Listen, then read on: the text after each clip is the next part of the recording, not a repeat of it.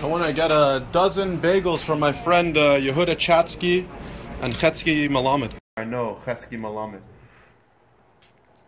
I'll share them with, I promise I'll share some with Chesky Malamed. If I get there before Pesach. I don't know, as long as these bagels get there before Pesach, that's the main thing. These are the real bagels. The bagels. The bagels, I got dressed up for the occasion.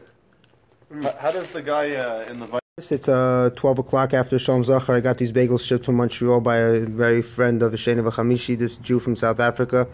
And I'm going to take some of these bagels to Crown Heights for Simchas Torah and share them with Chesky Malamed. Honestly, nothing would be a bigger blessing. Shalom Aleichem. They don't have a Shabbos elevator? Yeah, that's... You want me to do it? No, he's gonna come. Cheers. Thanks, man. No worries. Good Shabbos. There was a, I think when you were in yeshiva, one of the teachers or your rabbi at the time, he went up to a classmate or a girl that you knew, maybe the same age or something, and he warned her that she cannot hang out with you. It wasn't when I was in yeshiva. We had no classmates that were girls. We were not co-ed. Of course. We couldn't even talk to a girl that we liked. We were petrified. This was a girl in L.A. after I was single in my late 20s. A single Jewish guy. And just because I was raised in the same Orthodox system as him, and he was married already with kids and on his Chabad Shlichus at the University CSUN, he felt that because I came out of the Chabad system, so I have no business with a regular traditional girl. I either marry a damaged girl from inside a system, like someone indoctrinated, or I just dry up and basically be wasted on the side of the road. He didn't see that I could choose a regular Jewish girl. So the way you saw the video is that we were in yeshiva and some rabbi said, don't talk to this guy, but it was totally when we were both adults and on our own. Sure, I mean, I know... So you see how you viewed the video. Now you understand what it was. That's my interpretation. The rabbi was a classmate of mine. He's a good guy. This is what believers do. Believers behave that way. He didn't think, I want to be cruel today. Wake up in the morning, put on his gartel and his talis and say, today I'm going to fuck somebody.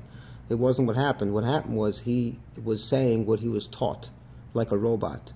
If it's not like a robot, what is it then? He was just doing what he was taught. But I appreciate the outside perspective. You see, whatever you see, you ain't see nothing yet. That's what 100%. You're seeing it like we're in a Jewish school and we're having some little issues. It's way beyond that. Way beyond that. My interpretation clearly was nowhere near the reality of what. You're asking me if I respect the Rebbe, because I've seen the Rebbe and I've got blessings, dollars, and all that. Yeah, I know generally you're very respectful, but a lot of the material you put out there, you're sort of, there's meaning behind a lot of it. Some of it maybe irreverence, irreverence. When you ask me, they say Jews answer a question with a question.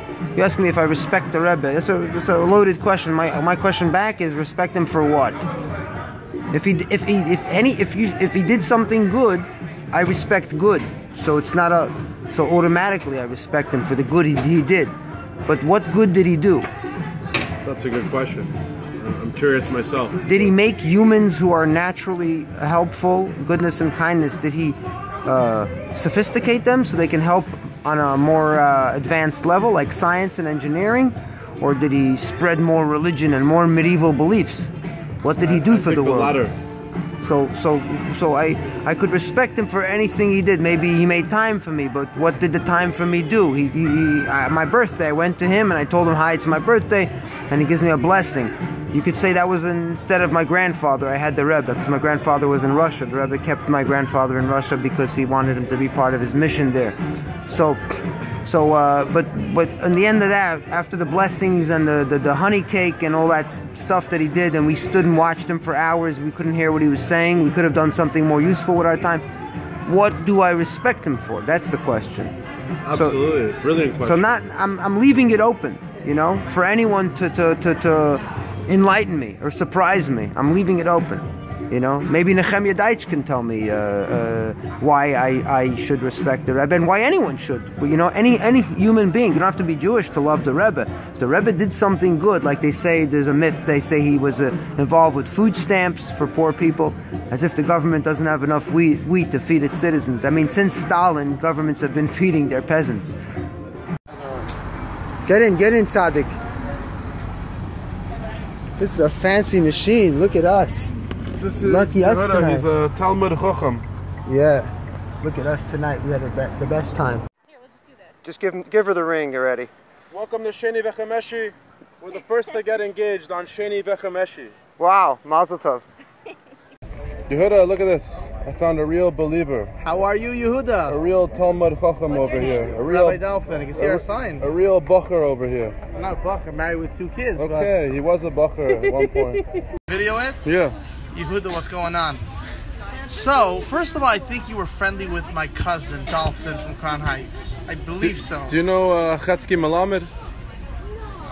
But also, Yassi Harlig, brother-in-law, married a Lubavitch. So that's our connection. Chia Melech. Okay, there's lots of Cheskaloviches. I mean, No, it's him. he's got 6 siblings. Yeah, he's from Crown Heights. Right. When I see Chesky, I feel above it. Chesky happens to be one of the sexiest guys in Lubavitch. Uda, I want to wish you a good Shabbos. We're having a little kiddush and a little l'chaim with a little mashka. A bissel chulent. I see Chesky, I see Lubavitch, baby. A bissel tongue. A bissel turkey. Some chicken nuggets. Some kugel. And Avram Avinu sandwich. We have tongue and mustard. This is the mustard that Avram Avinu had.